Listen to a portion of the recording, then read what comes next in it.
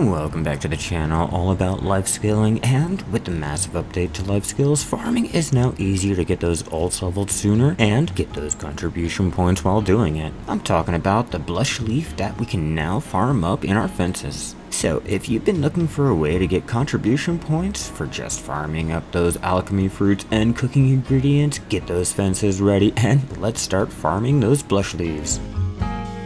Keeping up with the massive changes made to life skills, I'm out here at my farms to show you the new farming byproduct, the blush leaf. This has been added, but to make room for these, the old byproducts have been removed, freeing up more room in your storage for other items.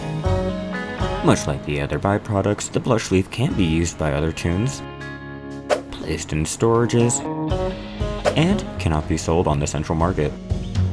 What makes these special besides the farming experience and contribution though? You can turn 20 blush leaf into Camellia Logia here at Logia Farm for fertilizer to keep those farms going, or special pepper seeds, 1 stone till fodder for those dream horse awakening, and the whole reason why most of us are farming more, 900 contribution point experience and 30 farming experience, which when saved up can level past a whole farming tier in seconds. This means it'll take twice as much more than the fairy's breath or the mysterious catalyst, but with how many are rewarded, you'll obtain these quickly. Really fast, comment down below if you like the new changes made or if you prefer the old byproducts instead. I like being able to farm up the contribution points and experience items for my alts. While you're down there, be sure to leave a like if you're enjoying the life scaling content here on the channel.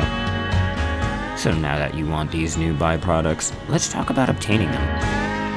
When farming, you now get a chance of obtaining anywhere from 1 to 4 blush leaf from plant breeding. I've yet to obtain any while gathering the produce, but these do have a chance of being acquired when improving the haystacks or the chicken feeds.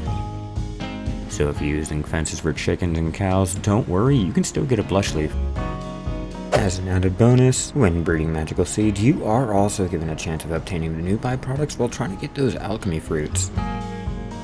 Mastery doesn't affect the drop rate like it does with Gathering Mastery, and these are completely random. Using an alt with a lesser mastery still has the same chances of obtaining a blush leaf as your main farmer. So sadly, there is no real way to speed up getting these other than higher slot fences or just more fences in general. If you want to see how to get your own 10 slot Finto Strong fence, click the video in the top corner. With all the new life skill updates and new ways to speed up how to earn experience or contribution points, it can be a little confusing keeping up with the changes. The new blush leaf makes for a nice game changer when it comes to leveling up alts and getting more contribution points for just simply farming. I've been trying to get the new byproducts to level my farming and get those contribution points needed to get another workshop that I need. If you want to see another way to level those life skills or just want to see how to make more money in Black Desert Online, click this video here. Have a great week out there and I will see you in the next guide.